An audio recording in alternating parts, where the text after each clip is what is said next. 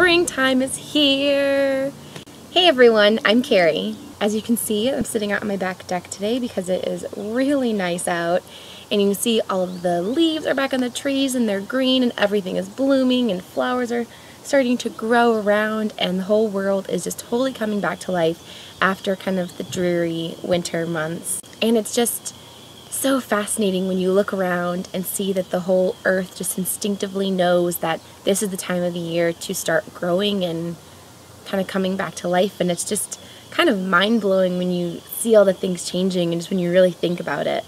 So that was making me think about other things that kind of blow my mind, or other things that when you really think about are just really weird.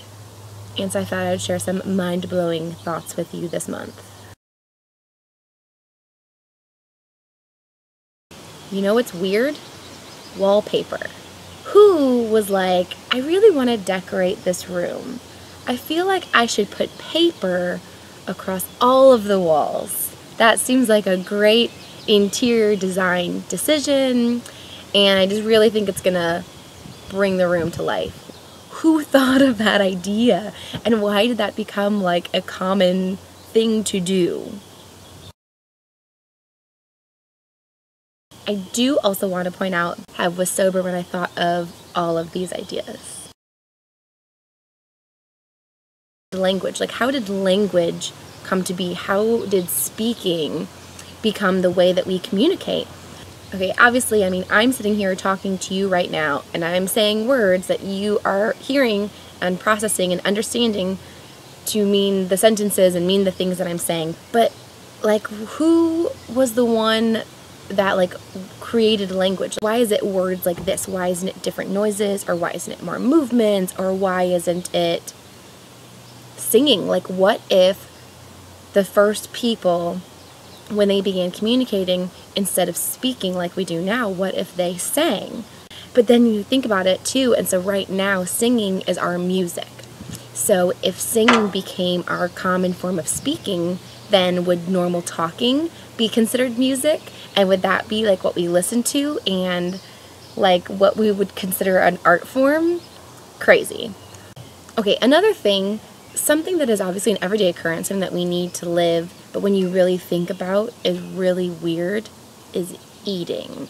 I think I understand how people came to eat, you know, fruit and vegetables and nuts and things like that. But I want to know, who was the first person that saw an animal and was like, I should eat that thing? And don't get me wrong, like, I'm not a vegetarian, but I do still think the concept of eating meat is weird.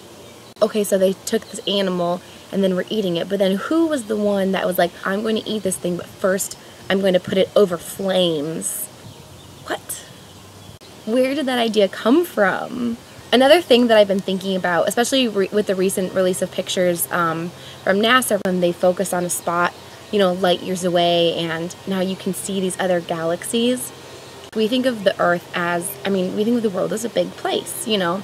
Then when you go outside of the Earth and you think about, okay, then there's our solar system, but then you think that there's more and more and more beyond that. I mean, like millions of billions of like stars and planets, and just think of how huge the universe is. Hard to imagine something that big. But then I think about the fact that I'm like, okay, so say that there's one other planet on the opposite side of the universe, so it's millions of light years away. So even if we now wanted to send a message to that planet, it would take millions of light years to get there. And then even saying there's some other being on that planet there to receive the message and then try to send another message back to us, it would take another millions of years for it to get back to us. Even if we wanted to send a message out there and wait for something to come back, it is not physically possible for that to happen in our lifetime. That's just like, it's just so crazy, and it's just, you think about how big it is. It's so weird. I don't know. Puts things into perspective, I guess. It's just weird. I don't even know. Okay, I have to stop. That's all I can handle right now. My brain I need to rest it for a minute. Alright, well thank you guys so much for watching.